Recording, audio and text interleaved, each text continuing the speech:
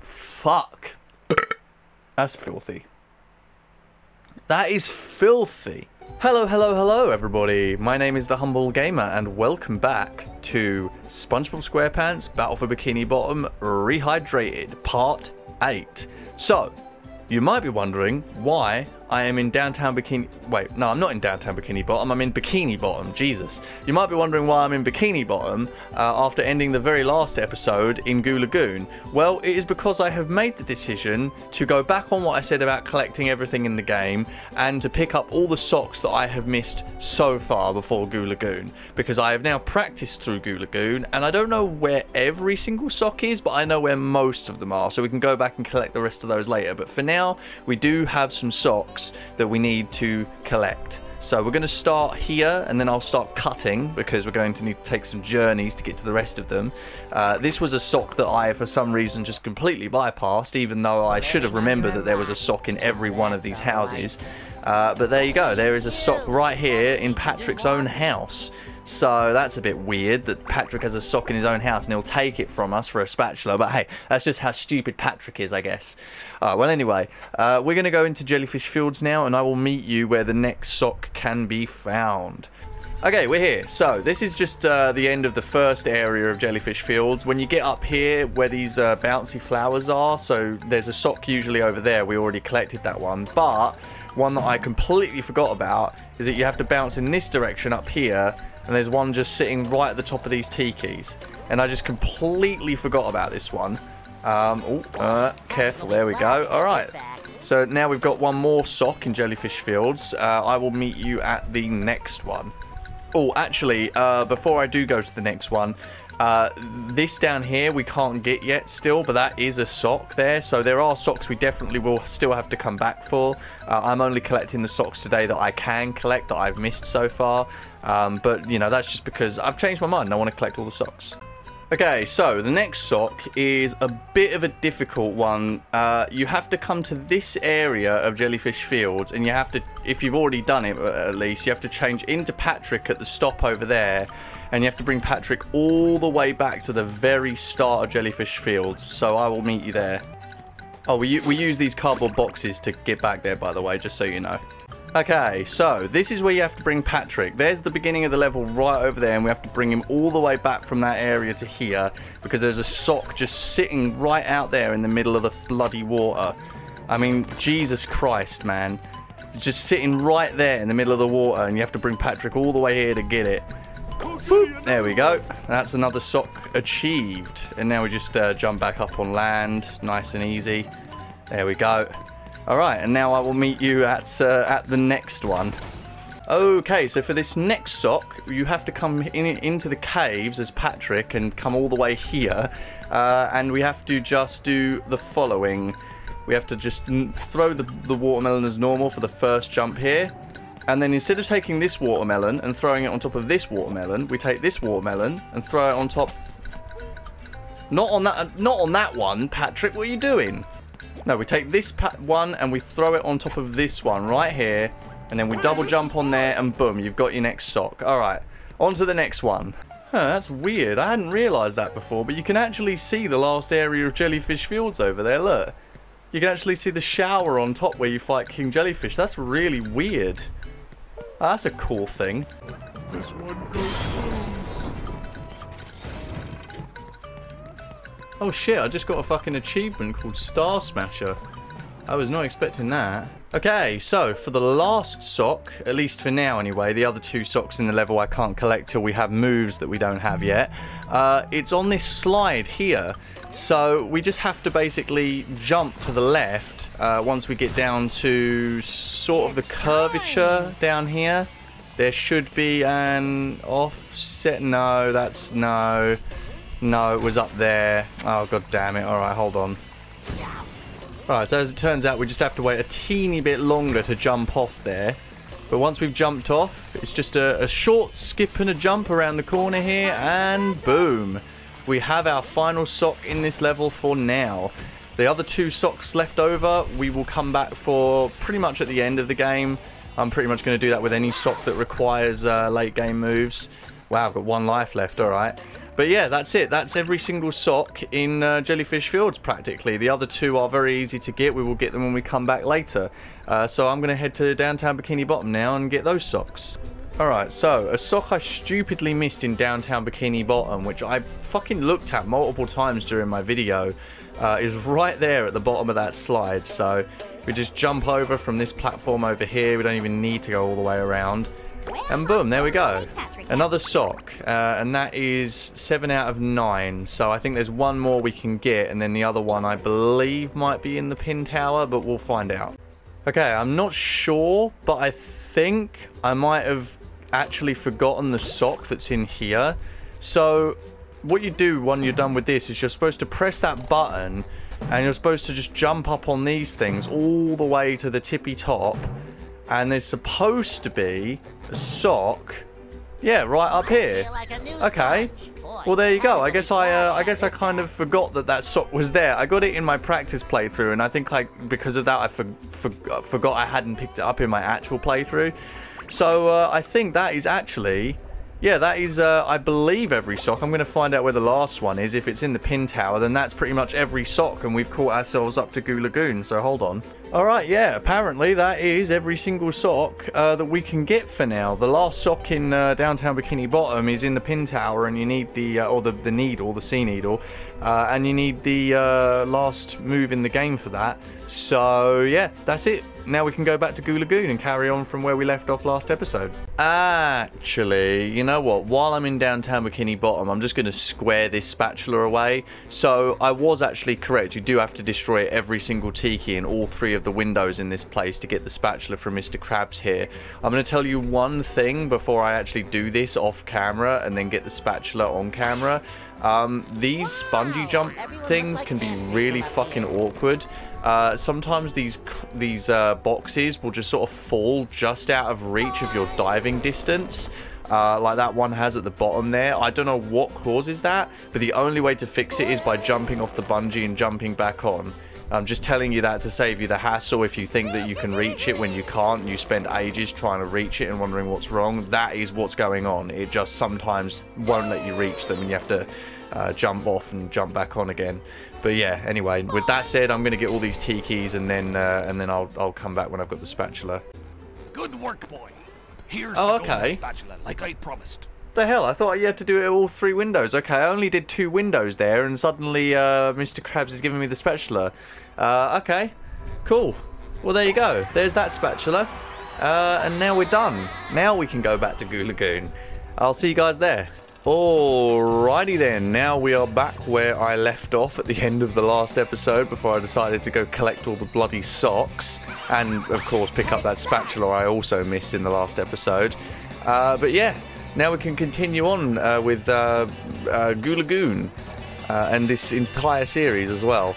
Do you know, I've been thinking about how much I've done so far, and I keep thinking that this game's going to end up being really short. But I think all it is I'm just confusing how few worlds there seems to be, because there's only 9, with how long each of them takes. Because so far we're on to finish the first 3 worlds by episode 10, which makes me think I'm going to finish this entire playthrough by wait, hold on. What? Why did I just... The children are safe. Why did I get a spatula? Mrs. Puff, are you mad? The children aren't safe. They're still floating around on the balloons. Look. Look, they're still there. Okay, that is weird. Okay, so... I have no idea what just happened there. I noticed that when I was practicing yesterday, actually, right? I was loading into Goo Lagoon, and it was popping up with the message, all kids are safe. And I was wondering what that was about, whether that was a glitch or something. On my other profile, I did this mission where you've got to, basically you've got to go around and you've got to press triangle under the kids to free them. And you're supposed to do that with every single child here. There's only like 4 or 5 of them. And you get a spatula for it. For some reason, she's just giving me the spatula without actually doing the mission on this save file. Like, are the save files combined or something? I have no idea what's happened there, but I'll show you where the kids are anyway, just so that you don't get lost, I guess, when trying to find out where these kids are. Oh, right, we've got to wait. And there we go. There's another one. There's another one, as Sandy says sometimes when she's doing her thing. Oh, my God, man. I was not expecting that when I started this. Oh, shit. I'm falling. I'm falling. I've fallen. Oh, shit. I've fallen, and I can't get up. Good grief, man. I'm going nuts. Alright, well, anyway. I've got plenty of stuff to talk about. I have just fucked up because I didn't put the timer on, which is not good, because I need to stop at about 12 or 13 minutes for this clip. There we go. Alright, there's the balloon kid. I don't know why I'm doing these fucking balloon kids. I've already got the spatula, but I've got to show you guys where they are, I guess. So, alright, there we go. There's another sock. Sock number 16. Let's try and talk about something, huh? I've spent like 8 minutes of this video doing the bloody socks, and now I'm just rambling. Although, to be fair, this is a completely different day that I'm recording this segment for this video, so after this we'll be recording a proper episode, I should hope. But, you know, I just feel like continuing what I was talking about last episode after spending 8 minutes hunting for socks is probably not the best idea. I suppose this is probably a good thing anyway. With this glitch ever present, it might as well just spend the time going around collecting the kids and wasting the time doing that so you guys get to see where the kids are. Still will never understand why that is a thing. Oh, baby. Okay. There we go. Alright. That's all 5 children. There you go. And they sort of just fly over to where Mrs. Puff is.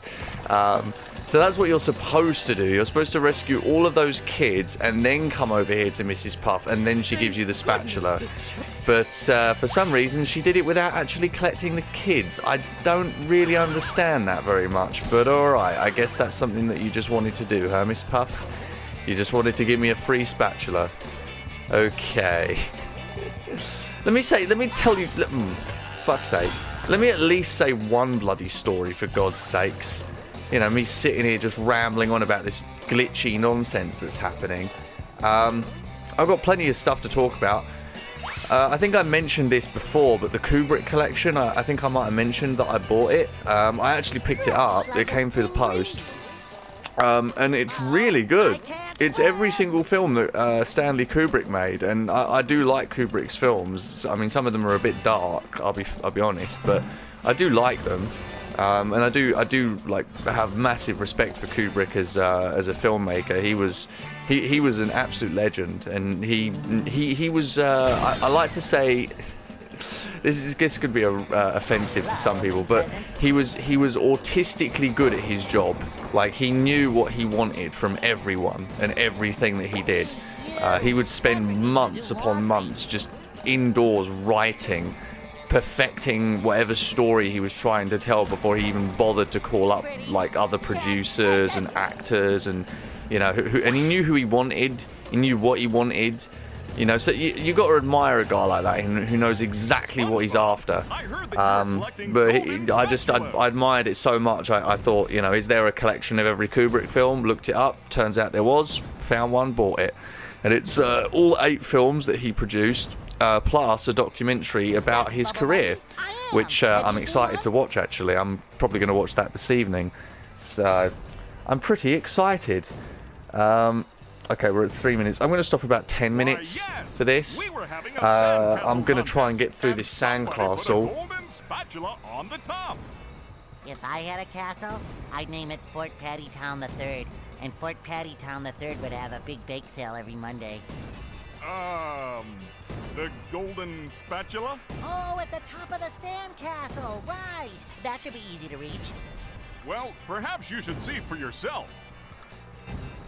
Okay, right. I thought I'd be quiet there for a moment, because I've been rambling on now for about fucking... I don't even know how long, like 5 minutes. But I put my headphones on for probably what is the first time in this whole playthrough so far, here in Part A.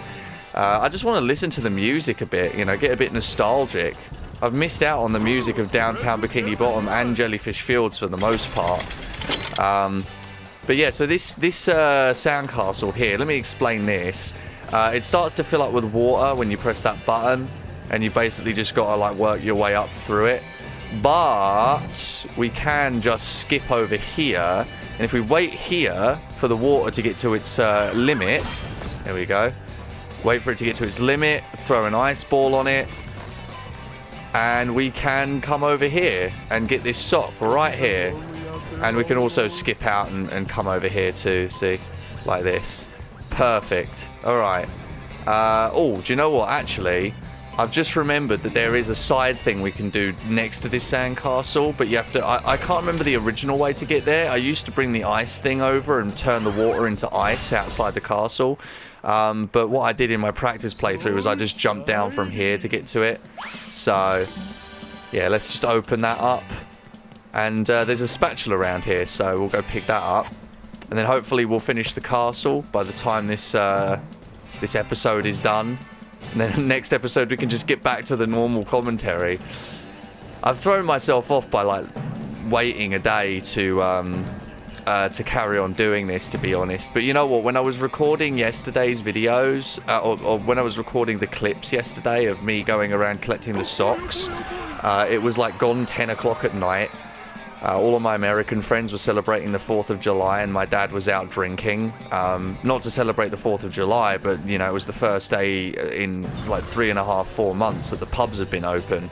And he wanted to go out and socialise with some friends of his at the pub, so he went out to do that. All my American friends were celebrating the 4th of July, and I'm just sitting there on my Jack Jones. And I thought, you know what, I'll just, I'll get on and do some of the socks that I missed out on, because I don't...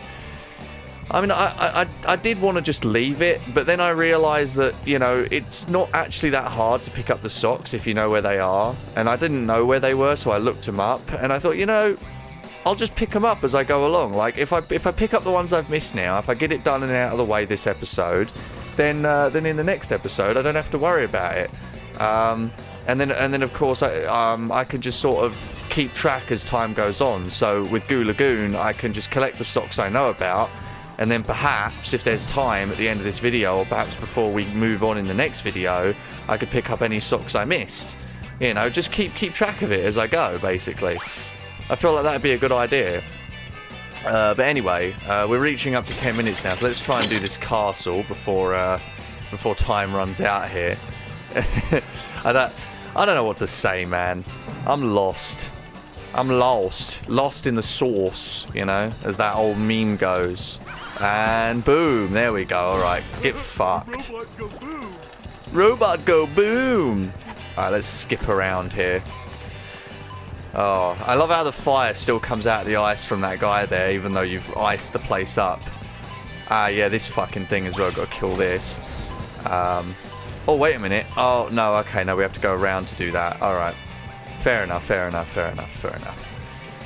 Do you know, I haven't ever collected every sock in Battle for Bikini Bottom. That's another thing. Like, I might as well... Oh, shit, I'm not SpongeBob. I might as well mention that while I've got the opportunity. Yeah, I've never actually gotten every sock. I've seen the all sock ending. There was a special ending, which is like a special animation of all the characters singing the SpongeBob theme song. And I saw that, but I never got it myself. Because I'm a lazy fuck. Couldn't be bothered to get all the socks. And also because I didn't know where they all were. I don't think I've ever known where all the socks in the game are. Alright, there we go. 22 spatulas. Hooray! Alright, awesome. I think after I've got this here, I'm gonna end this episode and try to get back on track in the next one. So yeah, over here, jump up here, there's another sock. There's literally 2 socks on this sandcastle. How about that?